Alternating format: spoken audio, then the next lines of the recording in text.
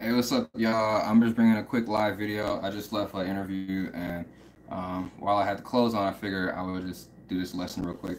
Super easy song, Cautious Clay. Super awesome dude. It's a new guy. I saw him at Afropunk. He has a lot of great melodies. So the song is pretty simple. It's just two chords. This is crowned, so it's like 1, 2, 3. Black, white, yellow, and brown's okay. Poolside drinking, we come to stay. Got me thinking of ways to pray for my sanity. That you crown, that you crown with the likes of us. And you crown, and you crown with the likes of us. So, super easy song. It's just two chords. So, I go down a half step from my voice, but in the real song, it's G to B minor. So G major 7, G major 7 to B minor 7. So the actual frettings for these chords is a regular G major 7. So that's so we're gonna go from the big E string starting, so the 3rd fret, and then you skip a string, and then you go 4th, and then you go the 3rd fret. So just a very standard E string G major 7.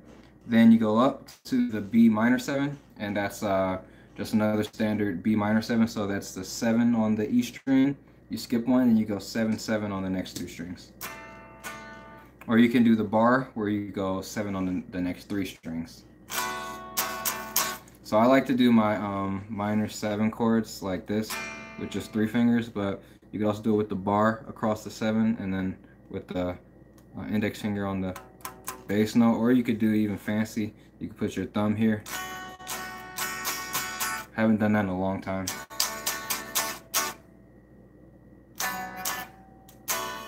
So yeah, that's good stuff. So pretty simple key song. The song is in the key of G. You know that from from experience, but you could really figure that out just from the first chord is a G major 7. And then the next chord is a 3 minor 7, or minor 3, 3 minor 7. So in like the number system, that would be a 1 to a 3, minor 3. Well, I'm kind of explaining it in an awkward way. So that would be the 1 major 7 in the key of G, the 1. And then B would be the 3rd. So G, A, B, 3rd, but it's minor 7.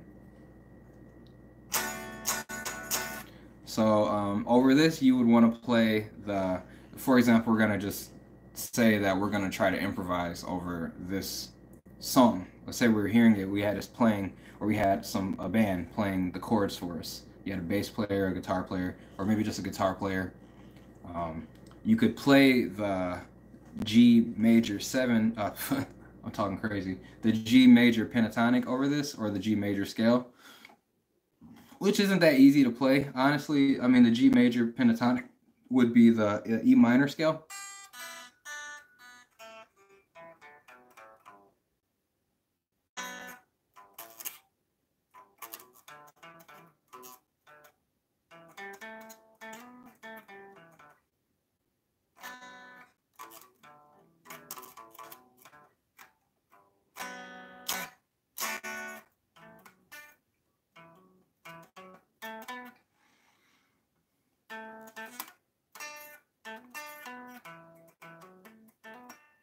So yeah, that's basically it there. Very easy song. Once you know the way that it works, then you want to learn to play the guitar plus singing at the same time. And I'll probably teach that a little bit more in a later video. But it's not that difficult. Like, I'm at the point where I'm actually playing the guitar backwards. Like, this is actually the wrong way to play it. It's actually supposed to be this way. But I'm just trying it out. I figure if I'm gonna be a guitar teacher, I should really be able to play the guitar. So yeah, all that stuff hopefully that you're able to play the song. I would just go look up the lyrics, start to hum the song in your head, get the lyrics in your head, and then you should be able to play the song pretty easily. From here, I would end this video by saying please like the video, subscribe. If you want to see other stuff, I would definitely comment. Let me know other stuff you want to see. Plus, I would go to my website, victordrose.com.